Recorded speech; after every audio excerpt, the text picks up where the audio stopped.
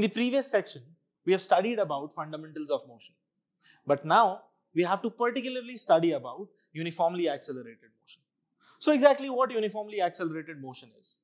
Uniformly accelerated motion is the motion in which acceleration of a particle is constant, which implies that velocity of a particle is going to linearly vary with time here.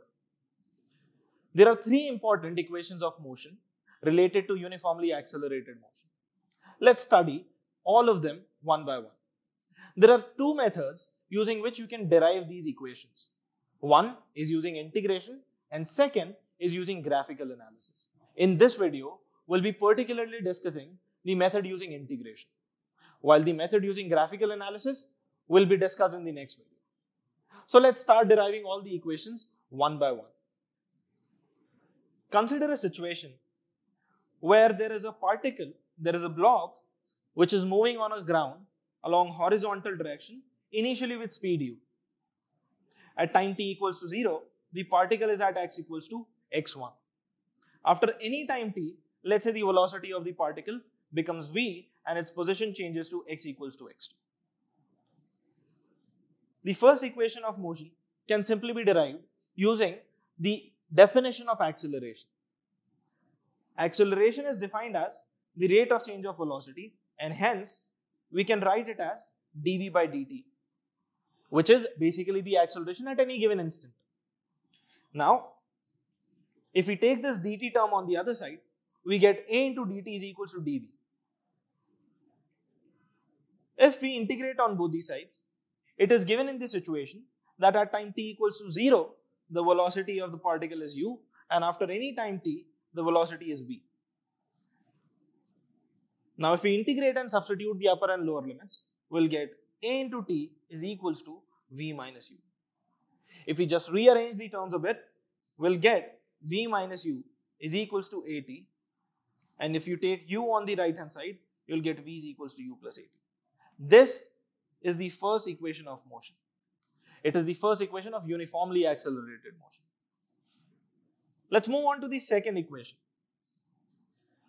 Now that we know what velocity is in terms of time, and also we know that how can we relate velocity with displacement. So in this equation, in the first equation, if you substitute velocity as dx by dt, so you'll get dx by dt is equals to u plus at.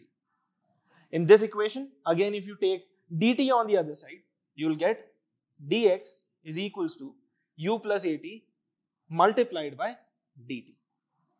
Now, if you integrate on both the sides again, you'll get x as a function of t.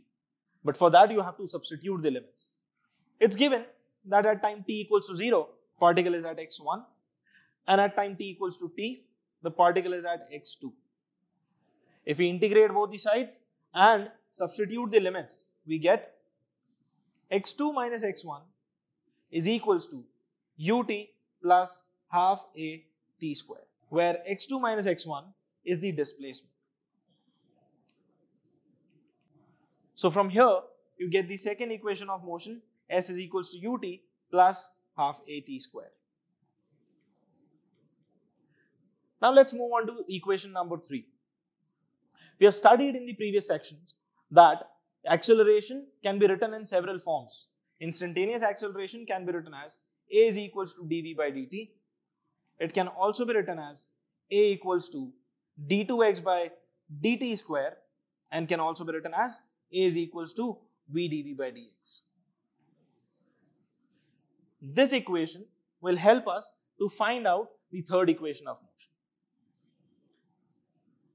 So third equation of motion can be written as a equals to v dv by dx, where if you take this dx on the other side, you'll get a into dx is equals to v times dv.